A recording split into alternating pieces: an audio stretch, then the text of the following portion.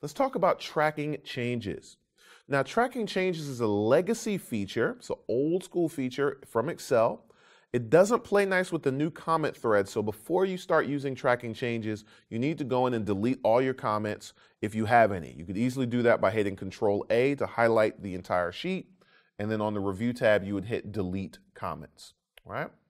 Now, track changes, why would I use it if it's an old feature? Well, because if we share something to OneDrive, OneDrive will take care of versioning, but it won't take care of showing you the itemized changes that were made within the spreadsheet. So it'll say like Carlos Perez changed or modified this document on this date at this time.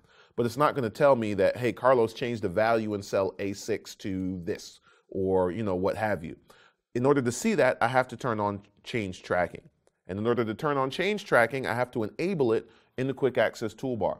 Now, I already have it displayed here. Let me show you how I got it. I went to More Commands, and if I go to All Commands and take a look at the T's, I'm going to see Track Changes Legacy sitting right there. All right, so I can add that in.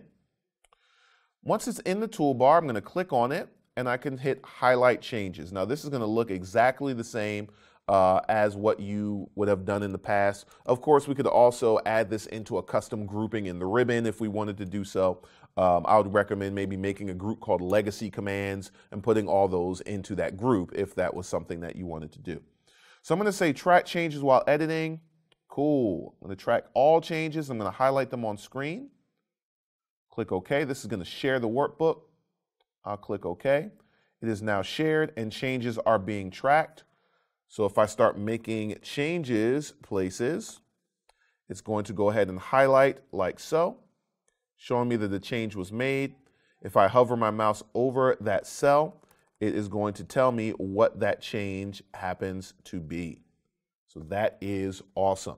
And this way we can have an itemized list of changes throughout our spreadsheet and be able to see exactly what's going on. So if you couple that together with versioning, you have a very, very powerful tool.